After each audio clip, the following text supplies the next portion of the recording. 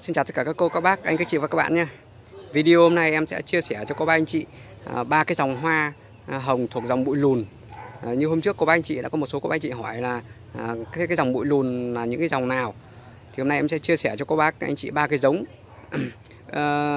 Bụi lùn thì nó có sức phát triển không mạnh, vì vậy nó rất phù hợp với các cô bác và anh chị có những cái không gian trồng hoa không được rộng, ví dụ như ở ban công hay ở sân thượng. Đấy. Mặc dù là những cái dòng này nó phát triển không mạnh, tuy nhiên bù lại thì thường các dòng bụi lùn ấy nó sẽ có cái ưu điểm là nó rất là sai hoa.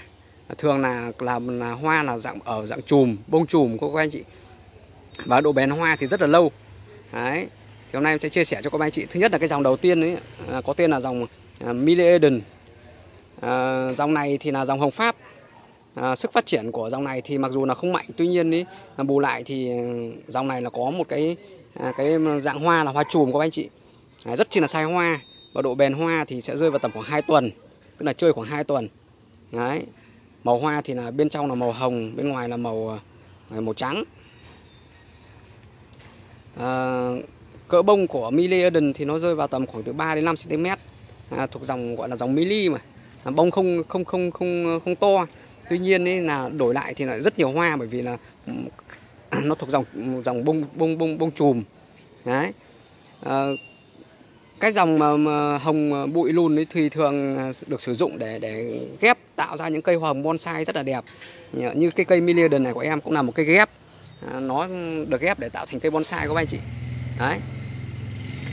Hay là đây em có một cái cây Eden nữa. Đấy, cũng được ghép để tạo bonsai thôi. Đấy, đây em có 3 cây. Đấy. Và là bông, những chùm hoa của nó là rất chi là sai hoa, và mỗi lần nó lở thì nhìn rất đẹp. Nếu mà chơi về các dòng bụi lùn thì không nên bỏ qua những cái dòng Eden này. Đấy. Thứ nhất là nó sai hoa, thứ hai là có thể dùng để ghép thành những cây hồng bonsai cực kỳ đẹp và có giá trị. Đấy, hoa chùm, thời gian của hoa chơi hoa thì rất là lâu. Đấy, và sai hoa. Đấy. Cây tương đối khỏe, chống chịu tốt với sâu bệnh mọi người. Dòng thứ hai là cái dòng mà em muốn chia sẻ với các anh chị, đó là cái dòng hồng trứng. Trứng này thuộc dạng trứng đỏ. Trứng thì có trứng đỏ, trứng xanh. Hôm nay em sẽ chia sẻ cho các bác cái dòng trứng đỏ và trứng xanh. Đấy. Ưu điểm của dòng hồng trứng này là gì? Nó cũng thuộc dạng bông chùm, tức là mỗi lần nó ra là nó ra hàng chùm các anh chị. Mặc dù là hoa của nó không to, nhưng mà độ bền hoa thì cũng tương đương với Eden, nó cũng phải rơi vào từ 10 đến 15 ngày một lứa, tức là cái độ bền hoa nó chơi hoa rất là lâu. Đấy. Và đây cây này cũng được ghép trên cây tầm xuân để làm cây bonsai của anh chị. Đấy. Cây này thì đang trồi. Bây giờ em sẽ cho các anh chị xem cái hoa của cái dòng hồng trứng này là màu như nào nha.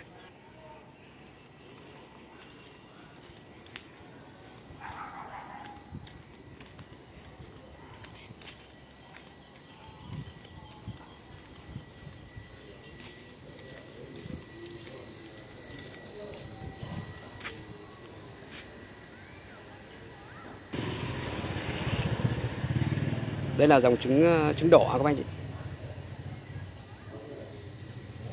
Đấy.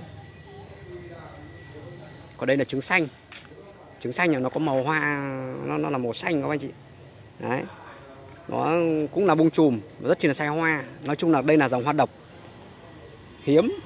Nói chung là rất đẹp, độ bền hoa thì từ 15 đến 20 ngày các anh chị. Đấy. Cây này lở được 2 tuần rồi các anh chị. Đấy.